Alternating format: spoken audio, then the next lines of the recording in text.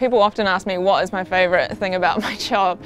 I think people romanticise a little bit. It is a physical, hard, dirty job. That is the reality, the part and parcel of looking after animals. But in between all of that, it's the little, I guess, magic moments that you get, and you do realise that other people don't get them. And then getting to hang out with cheeky little critters like this is obviously quite the delight. Boop, boop.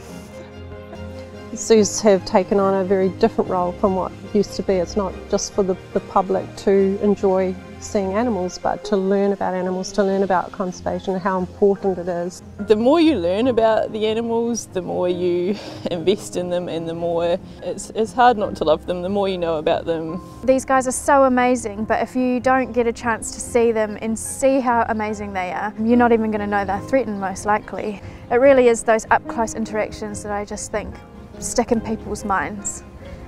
If anything, I just want people to look at what we've got and really know that we've got to put everything we can into saving these guys, because this is our one shot to save them. I think palm oil labelling is important because it gives consumers a choice. Palm oil is obviously a quick and a cheap plant to grow. You know, they can get rid of all this forest to put the palm oil in. When the forests go, which they do, down to ground level, burn it, nothing there, everything goes. All the insects and the bird life and the mosses and everything that everything relies on, you know, it all just falls to bits. If it happened in New Zealand, you know, the public would be absolutely outraged, you know.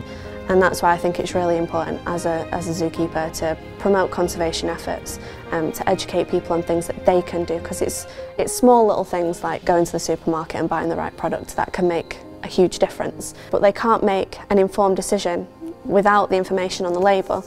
Being labelled in over 200 different ways is confusing. We don't know what we're buying, and if we can just simply make it say palm oil, someone can easily turn it over in the supermarket, have a look and make that choice about the product they want to purchase.